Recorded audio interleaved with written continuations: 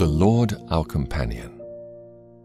Yea, though I walk through the valley of the shadow of death, I will fear no evil, for thou art with me. Thy rod and thy staff, they comfort me. Psalm 23, verse 4.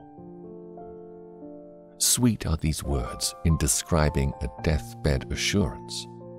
How many have repeated them in their last hours with intense delight? But the verse is equally applicable to agonies of spirit in the midst of life. Some of us, like Paul, die daily through a tendency to gloom of soul. Bunyan puts the valley of the shadow of death far earlier in the pilgrimage than the river which rolls at the foot of the celestial hills. We have, some of us, traversed the dark and dreadful defile of the shadow of death several times, and we can bear witness that the Lord alone enabled us to bear up amid its wild thought, its mysterious horrors, its terrible depressions.